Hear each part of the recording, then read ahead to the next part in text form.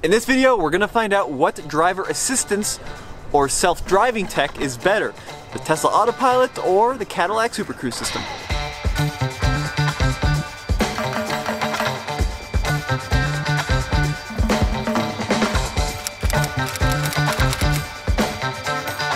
So you join me in the Tesla Model Y, and I do apologize for any panting you may hear.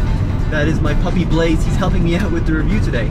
Now there are two main functions of Tesla's AutoPilot. The first is the adaptive cruise control, and I'm going to engage that by pulling down on the drive selector stalk. There it goes. You can see it's now engaged, and I can adjust the speed by moving the scroll wheel here on the right side of the steering wheel.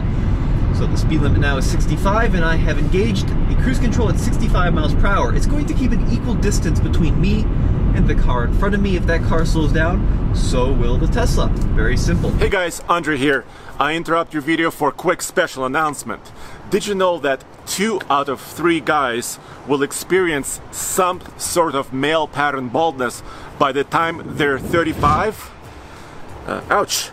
And the best way to treat it is to get ahead of it while you still have hair left. You used to have to go to a doctor to get a prescription, but now, thanks to Keeps, you can visit a doctor online and have hair loss medication sent directly to your home. Keeps offers the only 2 FDA-approved hair loss products to help save your hair, and one product at a price you have not seen before. If you're ready to take action and prevent hair loss, go to keeps.com/TFL or click on the link in the description below to save 50% off your first order. That's keeps.com/TFL. Now the next function I'm going to engage is the auto steer, and this is really the heart of AutoPilot. I do that by pulling down on the stalk twice. It's going to beep at me, and now I've got an image of a steering wheel in another blue circle. Now auto steer is pretty cool. You can engage it at pretty much any time. You can be on a city street, you can be on a highway, but I find it to be most useful while you're on a highway. And with auto steer engaged, what it's going to do is keep me centered in the lane. Now the key thing with the Tesla AutoPilot system is it's not hands-off. So I'm going to go ahead and pull my hands off the steering wheel here, and I can do this for somewhere around 30 seconds. And the car will keep me centered in my lane, keep me at the same distance between the car in front of me and the speed that I'm driving. But at some point, it's going to start flashing and it's going to tell me to put my hands back on the steering wheel. The other thing that happens is what you saw there. If the lane shifts or if it gets wider for a merge, Tesla's AutoPilot gets a little bit confused and it gets a little bit zigzaggy as it tries to figure out what's going on. So it's using cameras on the outside of the car to see where the lane markers are, and it's going to do my best. It's going to do its best to keep me pointed down the road, but it's not perfect. Now I've been talking this whole time and it still is allowing me to take my hands off, but now you can see the screen starting to flash and it says apply a light turning force to the steering wheel, and there we have it. If you don't take control after a while, it will disengage. Now there are 2 forms of the Tesla self-driving system.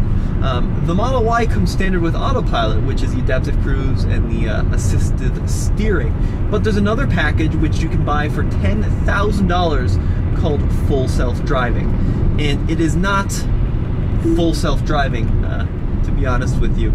On a highway like this, it's going to function the same way, so I still have to keep a hand on the steering wheel. The car still has to know I'm in control, but it does add some additional functionality. So for example, if I wanted to change lanes, I could turn on my left turn signal and it will automatically make that lane change. But once again, still have to have force on the steering wheel for it to stay engaged. It will also do auto park.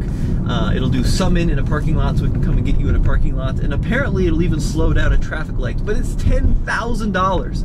And when it comes to functionality cruising down the highway, it's not all that different than the standard AutoPilot. So at this time, there's not a real need to pay that extra cost, in my opinion. But Tesla can add additional functionality over an over-the-air software update. So at some point, it could be even crazier than what the Tesla offers now. Next up is the 2021 Cadillac Escalade. Now, Cadillac has a very cool option called Super Cruise, and the price depends on the trim, but it's somewhere between $2,500 and $6,000 depending on which Escalade you get. And Super Cruise is supposed to be pretty special. Now, Tesla's AutoPilot works pretty well. It's a hands-on system, but as long as you have a hand resting on the steering wheel, it pretty much does the rest, at least on like a highway situation. Now, the Super Cruise system is apparently hands-off, completely hands-off, and that's what we're going to figure out today. Now, just like the Tesla system, it does have adaptive cruise control, so I've engaged it right there, and I can use a little toggle on the left side of the steering wheel to increase the speed. So there we go. Set it to 65, which is the speed limit on this highway we're merging onto. And then we're going to see how this Super Cruise system works with the autonomous steering. So, here we go. I'm now on the highway.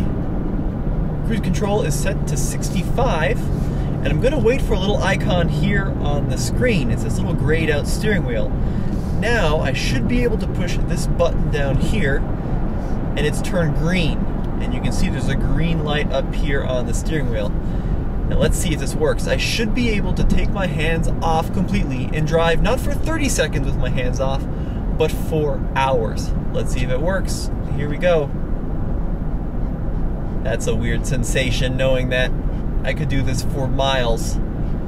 Now here's how the Super Cruise system functions. There's actually sensors in front of me here that are watching my eyes, and they're making sure that I'm watching the road ahead, because they want me to still be engaged. They want me to still pay attention. But apparently, I don't have to touch the steering wheel whatsoever. It's been, what, 30 seconds or so, and it's still on. It's not telling me to put my hands on the steering wheel like the Tesla would be right now. It's not telling me to take control. It's just letting me cruise along. Now, the way this works is, if I start looking down, for example, the system is going to be upset and it's going to disengage. Let's see how it handles this off-ramp here. It's not trying to take the off-ramp. No, I'm still centered perfectly in the lane, cruising along at, in this case, 58 miles an hour. Cruise control set to 65. It's following our videographer in front of us. And once again, I mean, I haven't touched the steering wheel at all. I haven't touched the pedals at all. It feels more confident than the Tesla system. You can really tell that the Tesla system is using cameras and is trying to use lane markers. The Cadillac system is very solid. I would say even better. Now let's see what happens if I look away for a sec or look down. Okay, I'm looking down, monitoring the road using my front-facing camera. No, it's still engaged. Here, let me try this. Let me try covering up the little camera sensor so it can't see my eyes. Let's see what happens then. Okay, so it's starting to blink. That means it's not happy. And now it's saying disengage in cruise control, take control of the vehicle, and it's red and I'm slowing down. Okay, so I've taken control now. So yeah, if the camera becomes blocked or if it senses that you look away, it will disengage completely.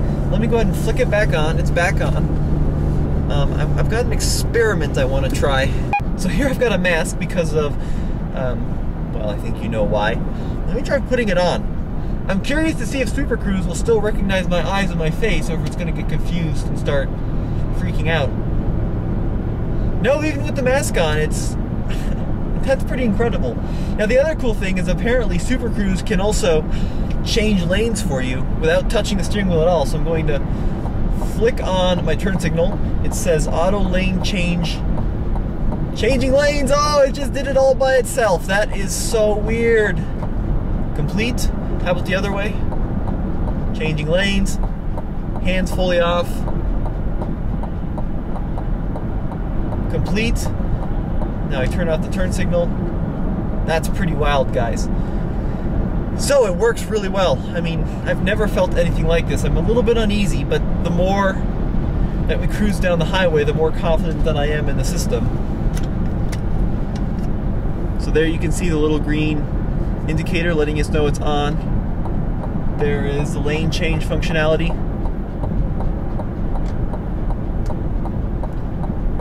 Oh, it got blocked by the camera when I put it there. Let me try going the other way. Oh, it came pretty close to cutting off that escape there. but it was a safe change overall. Yeah, this is amazing. Now here's the thing though. The Tesla AutoPilot and the AutoSteer will work, or at least try to work, on any street. So you could be on a little back road or in a neighborhood, and it will do its best to try to keep you pointed down the road as safely as it can, of course with a hand on the steering wheel. Super Cruise will only work on marked highways. Now Cadillac says there are over 200,000 miles of mapped highways in their system, but if you're not on one of those, this cool totally automatic steering function won't work. Of course, the cruise control is still going to function. Now, I think that's okay, because in my opinion, I only use these autonomous systems while I'm on safe highways. I would never use one on a back road because I don't trust it enough, but it is worth something to take in mind. So I need to get off the highway here. Super Cruise is still active. Now it says Super Cruise disengaging, so it knows that this is the end of the road. We're going on city streets. It's time to take control. It vibrates the seat and off we go. Now here we go onto a surface street. So this one has lefts and rights and stuff. In this case, it's going to start out as a 2-lane divided road with a 45-mile-per-hour speed limit. Yeah, the cruise control option has disappeared, so it can no longer activate Super Cruise, but adaptive cruise is still working. Super Cruise unavailable. Yeah, that's pretty much what I was expecting. All right, well, that was pretty cool, I have to say.